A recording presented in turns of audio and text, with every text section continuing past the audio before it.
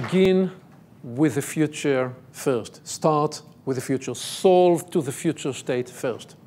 We started to explore that with your envisioning exercise of what does it look like for you to have arrived in July of 2020.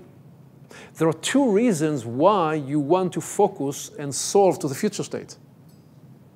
Two reasons. The first reason is so many of the people around you are invested in the current state. Okay?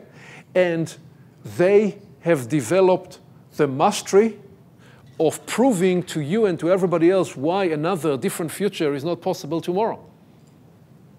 You know what I'm talking about. You're surrounded by people that have theologized the current state as the only possible way of going on. There's so much invested. So for you, you do not want to fight that resistance. You want to bypass that resistance. The way you do this is by structuring a conversation about the future state rather than fighting about the current state. That's the first reason why you want to solve to the future. There is another second reason of why you want to solve to the future. If instead you solve a current problem, a current struggle you're grappling with, you may actually be successful. You may solve that successfully.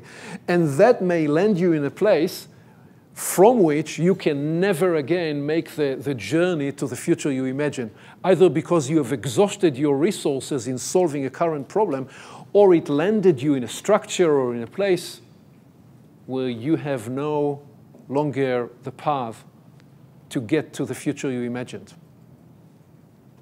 So what you want to do is forever be solving to the future state. And as you do concurrently address the crisis, the challenges, the problems.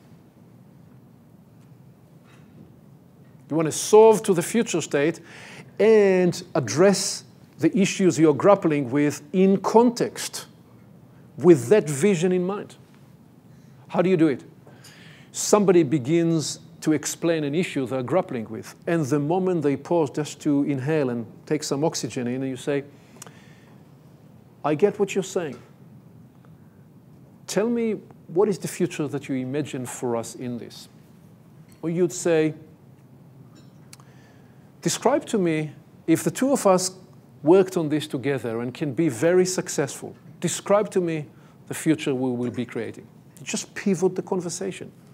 Because people like to forever explain the problem of today.